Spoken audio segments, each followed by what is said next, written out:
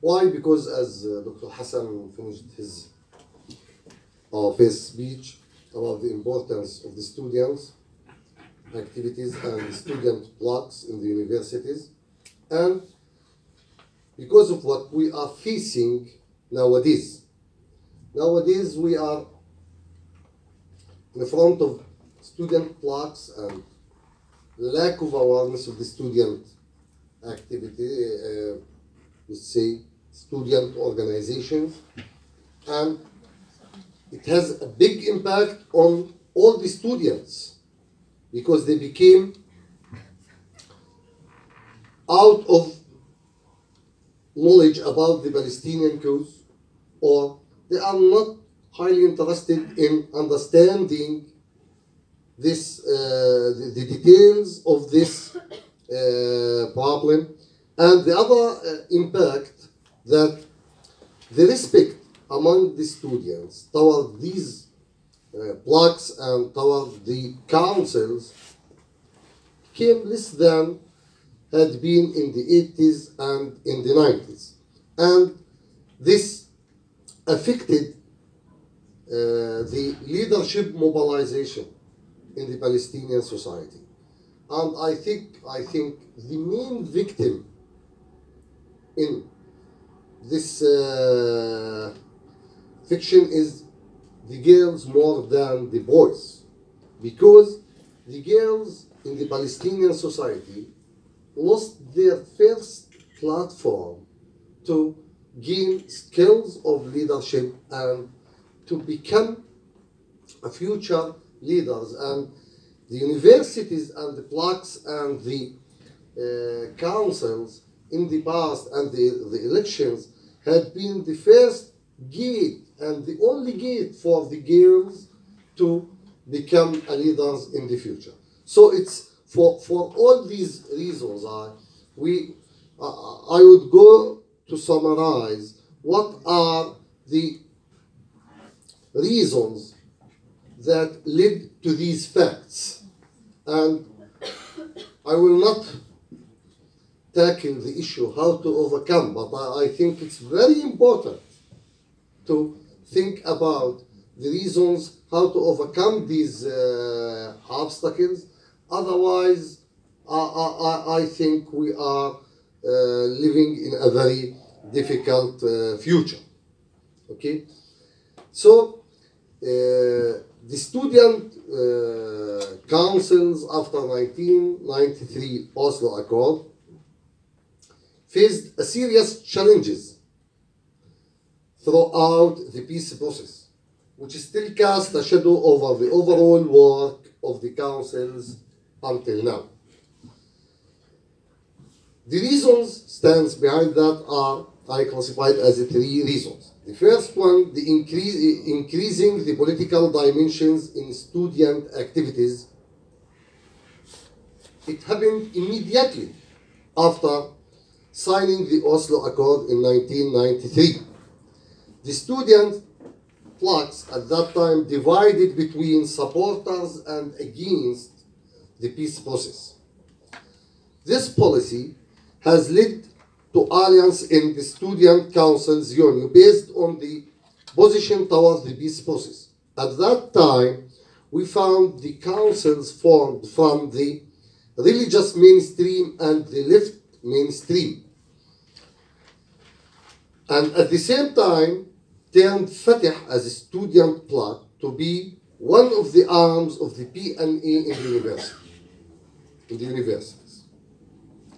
The second phase is moving from the political stance to the student pure activities or pure job. We called it نشاطات المطلبية.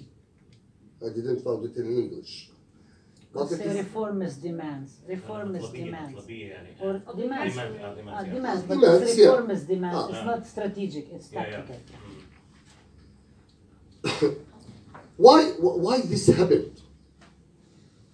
And what are the reasons behind this fact? Political preoccupation of student councils led student councils to be targeted by several quarters. The occupation, PME, and administrations for several reasons. Everyone has his own reason, but at the end, the student councils had been the victim. For the occupation, targeting student blocks, and they targeted student blocks and doubles the penalty to join the student blocks more than punishment to join the party itself.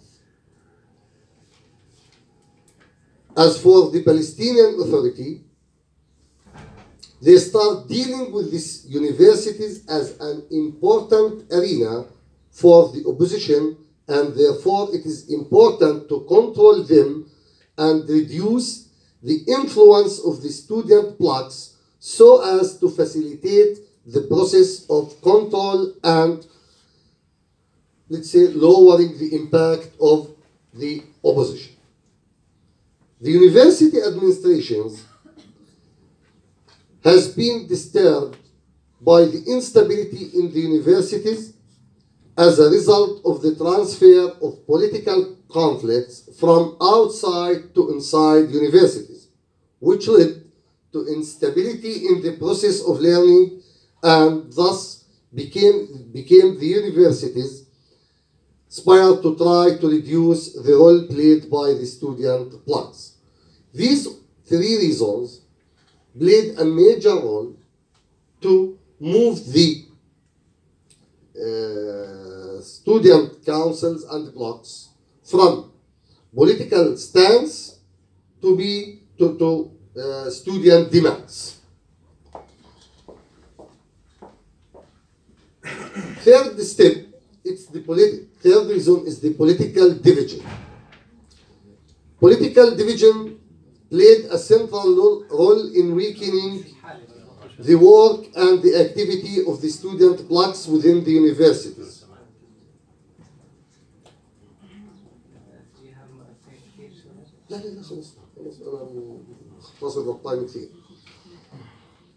As I said, political division played a central role in weakening the work and the activity of the student blocks within universities.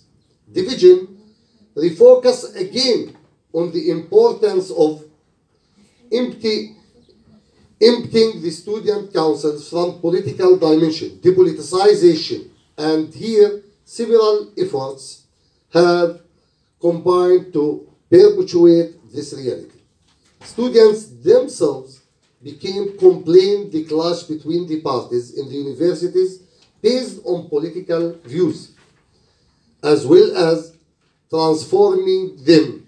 Political system, as well as the transformation in the political system and the society from party to technocrat led that to empty the society from policy and speaking about politics and give the technocratic style of life as a priority. Thank you very much.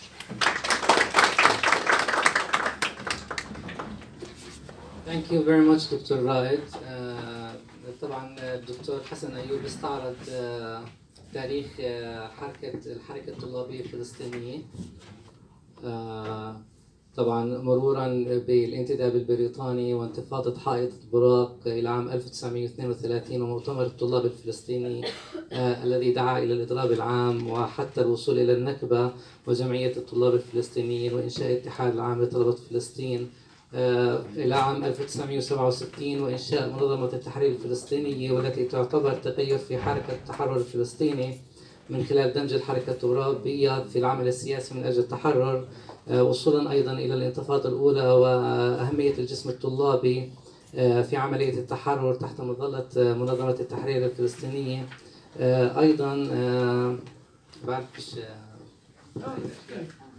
طبعا الدكتور رائد حكى عن حركة الطلاب في الجامعات الفلسطينية، نشاطات حركة الطلاب في الجامعات، التحديات التي تواجهها الحركة الطلابية في الجامعات الفلسطينية، ومن أهم هذه التحديات أسباب سياسية ومنها من هو طبعا الانتماءات السياسية بين من هو قابل أو رافض لاتفاقيات أوسلو، أيضا اتجاههم إلى النشاطات المطلبية والابتعاد عن العمل السياسي قليلا أو كثيرا ما بعرفش كثيرا طبعا إلى الاحتلال ومتطلبات أوسلو. كمان كانت هذه من ضمن التحديات التي تواجه الحركة الطلابية الفلسطينية، انتهاء بإدارة الجامعات نفسها التي حاولت دائما الوصول إلى حالة من الثبات في الحياة الأكاديمية. فهذه مجمل التحديات التي واجهت الحركة الطلابية الفلسطينية في الجامعات الفلسطينية. طبعا آخر شيء طبعا the last but not the least يعني الدكتورة سماح صالح, head of the Department of Sociology, and she's going to talk about Palestinian women between the hammer and the anvil, the challenges of Palestinian women students within university political movements. تفضلي. So I know that most of you are tired since you are here. I don't know what time early morning, so I will try to be quick. So relying on the presentation before, we could see that the the student council within the universities are connected to political parties. So I want you to look at this image. So looking into this image and the other images I'm going to see for the campus, we can see how the majority of its citizens are women. More than 50% of the students are female. But still, we don't find a representative number in the student council. Women students are activists in the political movement, play many roles in elections campaign. They play roles in recruiting members, participating in all the election campaigns. Not to exaggerate, women can be the mobilizer and the part who decide the election results. But still, with all these roles, and being a majority, still they are absent from the General Secretary of the Student Council, or they can be the minority if it happened to include them. But the question is why Palestinian women, or why they are present during the election process and then they are absent from the Student Council. This paper is based on my observation as a staff in the university, in addition to some narratives I have collected while doing my PhD, which discussed the experience of Palestinian women political prisoners incarceration in Israeli colonial prisons. That some of the participants were sentenced because of their involvements in the Palestinian student movements inside universities, which is related to political movements outside university. So I started with my students. I have asked them why women are not representative in student body. I got some answers which I could summarize easily, because they said, this is my students' answer, because our families forbid us to be part of anything connected to politics, or because of the fear of being arrested by the Israeli occupation. We don't rely on the political movements inside the universities to solve our problems, or because it is mixed and many men are there, so it is not acceptable by the culture. Palestinians live in an unstable and unpredictable political life, and this influences the conservative culture, which in turn shapes practices when it comes to women's contribution to the national struggle. When it's crucial for the encounter with the Israeli occupation, it is accepted for women to take part in resistance through activities that provide social services for the community, or through domestic tasks. Palestinian women become political subjects without a choice. They are involved in all aspects of political life, even just being in domestic place. Daily life in Palestine is centered on politics, from the music and media to everyday discussions. In a documentary about the architecture of violence, Wiseman argues that as a result of constant invasion of Palestinian homes and cities and the ubiquitous checkpoints, private space is forced open, dissolving the boundaries between public and private. Through the Israeli strategies of exposing private space, Palestinian women become visible, forcing the community and media to acknowledge their presence. But this exposure makes women feel they are always watched, not just by Israeli occupation, but also by their own community. which is anxious about their honor. Palestinian women are thus subject to what Foucault termed the panoptic gaze, a constant social surveillance. This restricts women's mobility and their ability to freely take part in political activity. Palestinian women, therefore, learn how to negotiate this visibility, becoming silent political subjects and creating space in which to take part in the resistant movements or student body inside universities. Ayoub argues that women develop various methods to participate in the political struggle as invisible actors, and invisibility necessitated by the patriarchal culture, highly charged symbolization of womanhood as an object of protection.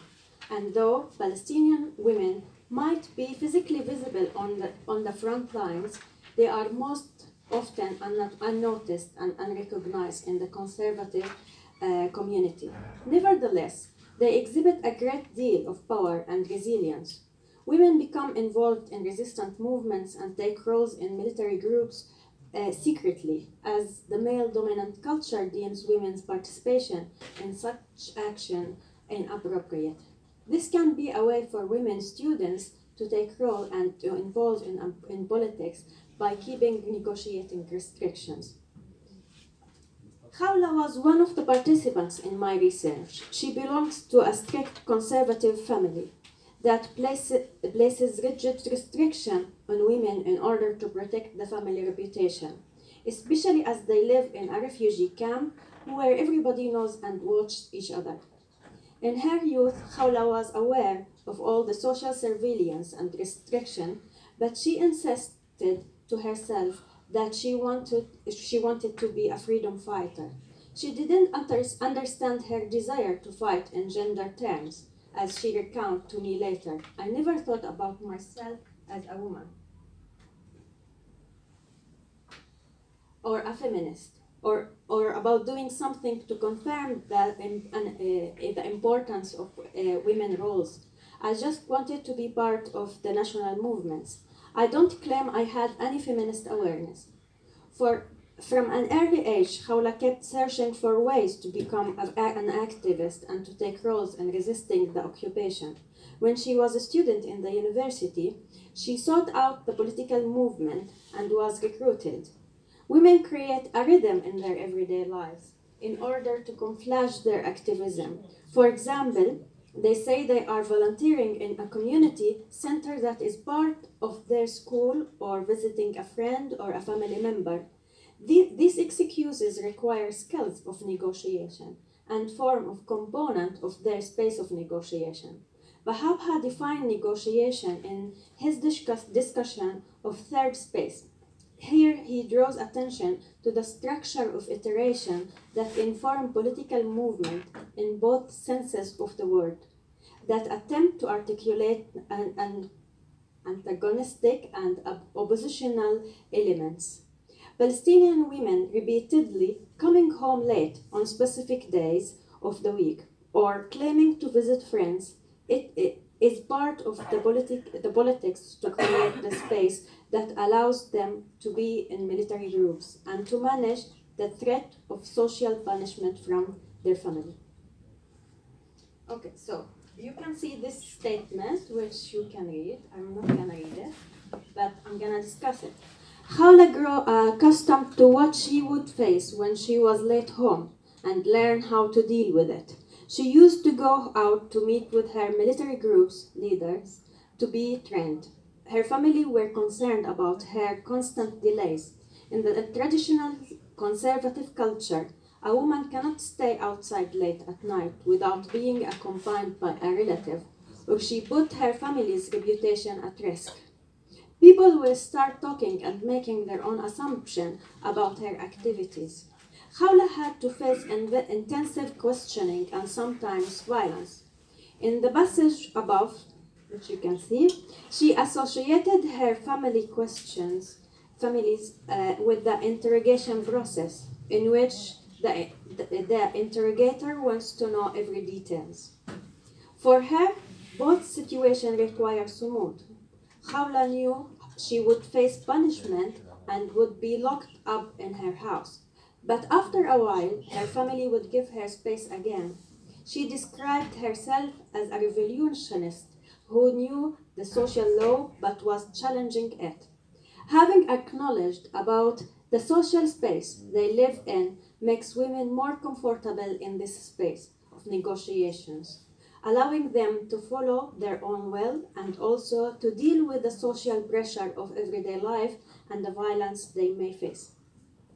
University Student Council is a mirror for the community that women are always present in the grassroots, taking many roles as mobilizer and activists, but when it comes to the top, they are always absent or not representative. To end, I can say that Palestinian women students are between the hammer of the patriarchy and the anvil of the Israeli occupation that use the conservative culture as well against women in general. Thank you.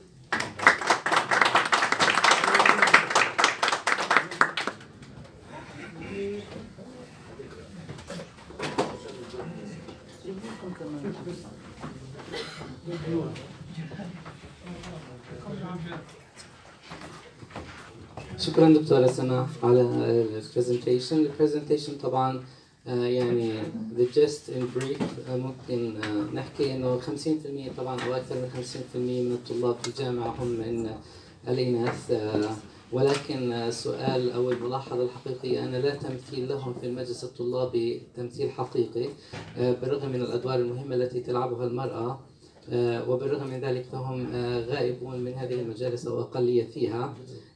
هناك طبعا عدة أسباب لغياب دور المرأة في المجالس الطلابية، ومنها أو من أهمها العائلة التي لا تؤمن بالعمل السياسي للمرأة أو أن إلى حد ما. ثانيا الاعتقال، وثالثا عدم الثقة بالتجربة الطلابية بحل المشاكل.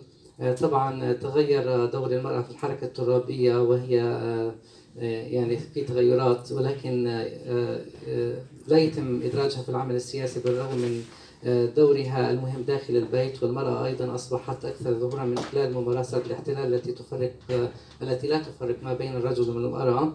المرأة أيضا هي جسم سياسي صامت يعمل على خلق مجالات جديدة في العمل السياسي. المرأة أيضا لديها القوة للانخراط في العمل السياسي وبشكل سري، وذلك من خلال محاولاتها الدائمة لتقليل هذه التحديات التي تواجهها. فالمرأة يمكن أن نستنتج هي ما بين سنديان الاحتلال وصخرة العائلة والتقليد.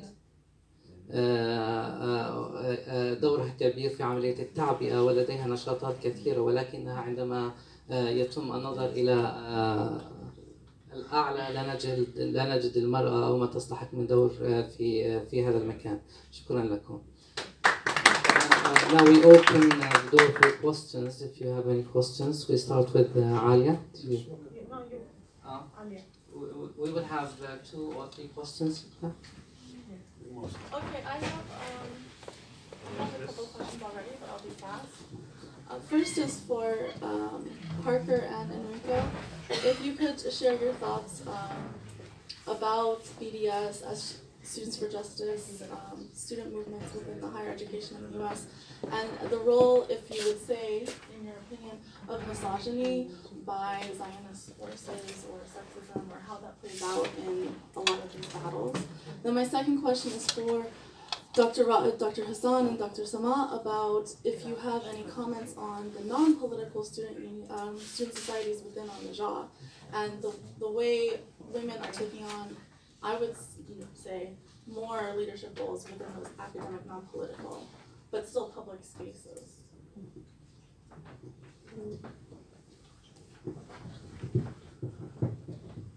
That's a really important question. I definitely see a lot of misogyny in the Zionist movement in the United States, especially in the backlash. A couple of different examples of how this manifests. One, Dr. Abdelhadi talked about earlier some of the posters that are used by the Horowitz Center and smeared across campuses across the United States.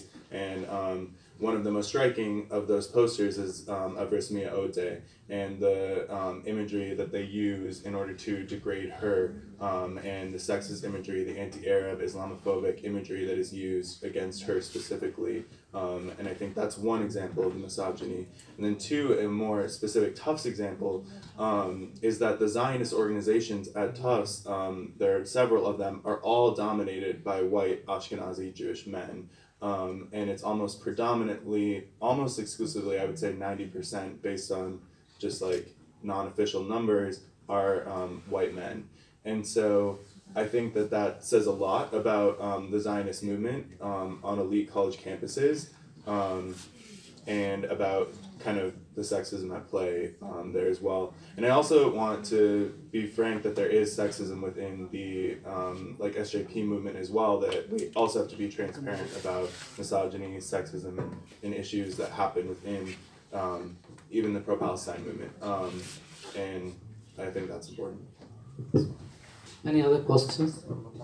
So I'll be brief. One, I just want to preface this by saying SJP makes it a point, or at least we try to make it a point to take our BDS initiatives from Palestinian organizations. The call for BDS is put out by Palestinians, and it's our responsibility to do what people ask of us. That being said, again, I don't, as Parker alluded to, you can't divorce a discussion about sexism from racism, from Islamophobia, right? Because some of the most violent acts that have occurred on my campus have been against women in the hijab, with them being torn off by predominantly white male students who obviously have Zionist tendencies, or in some cases, Nazi tendencies, right? I think one of the things that happens, though, is because there's such violent acts, women on our campuses, especially women of color, Muslim women, are forced into this constant state of anxiety and safety fear for their own physical safety, which is not how university campuses should exist. A lot of the initiatives that come from coalitional work with the Black Student Union, with the Chicano Students Association, with the Queer Student Association, actually comes out of a need to protect physically and mentally those students' well-being. That's sort of a reactionary mechanism to patriarchy, but at the same time, it's something that we really have to engage with, because honestly, the heart of all social movements are women, from Black Lives Matter to Palestinian women who generate change in everything that they do. I hope that got at your question a bit. Thank you very much. I have a few questions. I'll make it very brief. I think and I'm not going to ask Parker and Enrico, because I'll get to ask you throughout the delegation. So I'm going to ask my Palestinian colleagues here. I think for Dr. Hasan and for Dr. Ayman, right? Right, I'm sorry. Dr. Hasan, when you were talking about the history of GOPS, you talked about 1951 and you jumped to 1959. And I was wondering if you had skipped over the Arab national movement and the role that it played, because one of the students earlier actually talked about that. Was it Sakata Sahawan, or was it in order kind of like because just to rush through and get the information, or because you actually did have some kind of a formulation that you were trying to critique or argue or whatever, if you can explain that. And for Dr. Raed, when you were talking about things that have changed after 1993 in the movement, did the whole movement become sort of this khadamatiyya, professionalized and so on? Because if this is the case, how do we explain all these students getting arrested, all these students, because not the whole student movement is involved, unless I misunderstood what you were saying. But if that is what you were saying, if this is, how do we explain the fact that I watched the debates, for instance, in Birzeit, when they were having the debates for the student blocks, and I really wanted to get all my students, I wish there were subtitles to get them to kind of look and watch and see the engagements and the involvement and the debates and so on. And I realized that some of it is performance. I realized some of it has to do with exhibition, some of it has to do with the competition between factions. Nonetheless, the intense participation was actually quite impressive. So that's don't know what you do with that or something, but it's a question that maybe I need to read also the whole research to understand and to be fair. For Dr. Samah, for Dr. Samah, I was just wondering, in building on what Enrico and Parker said about the whole question of misogyny, because there is the hammer and the anvil, or that, and I think it's also, for us, it's the hammer and the anvil, because on one hand, we don't want to cover up the dirty laundry. On the other hand, there is all these colonialist, orientalist discourses that construct Palestinian women, Arab women, Muslim women in a certain way, that we can never come out of it. So we're always constantly defined before we even enter the scene. So I was just wondering the frameworks that you use. So you mentioned Foucault, for instance, and the panopticon. Isn't there a panopticon over everybody, all the youth? Isn't there a panopticon over the whole Palestinian society? And all the students, are all the Palestinian female students kind of like confronted with that? And are always the choices are whether you are going to escape the family pressure to participate, or is it or not? Or are there multiple other ways in which, including whether you participate in order to become professional and work in the Palestinian Authority or not, or one of the NGOs, or of the banks, and so. So there are different pressures that did occur before the Palestinian movement split into NGOs. Everybody was an NGO in a small n, small g, small o, and now there is the NGOs with capital N, capital G, capital O, and there is the government. So it presents a certain way for even thinking about the whole question. Dr. Rabab, what's the question? I think she understood my question. Well, we are all tired, and I'm going to make it short. Thank you so much, Rabab, for your question. Actually, I sort of mentioned that in passing, that the first attempt at organizing students, Palestinian students, took place in Egypt, in Cairo, not in Palestine.